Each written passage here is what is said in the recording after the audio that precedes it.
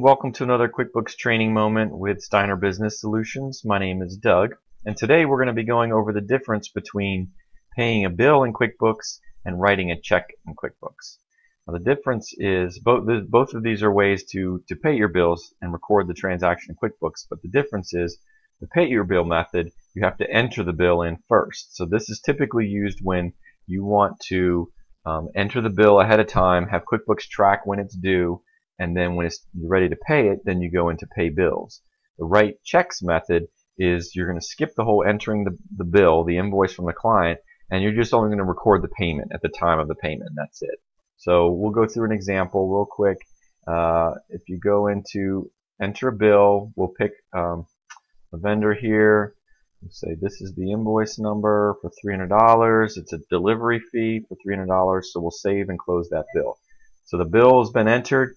Now it's 2 weeks later, whenever we're ready to pay the bill, we'll actually go into pay bills and we'll see that bill here. What you're going to see is a list of everything that's outstanding for your accounts payable, all of your vendor bills that have not been paid yet.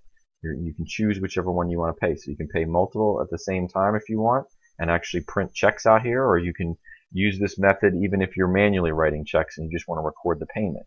So we're going to just pay the Chris Markley bill.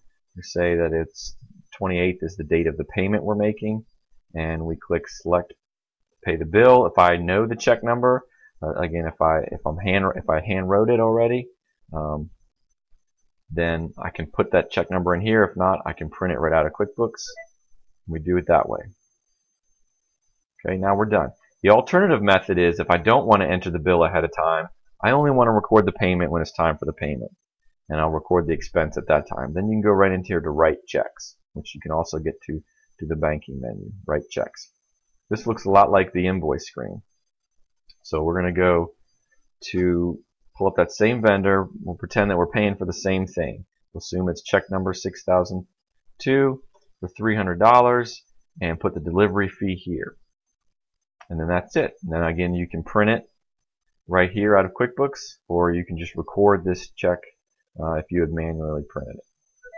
So now we've saved it. The difference between the two transactions is you do not use write checks if you entered the bill previously, because it will not connect to that bill and show it paid. If you enter the bill, you must use pay bills to pay it.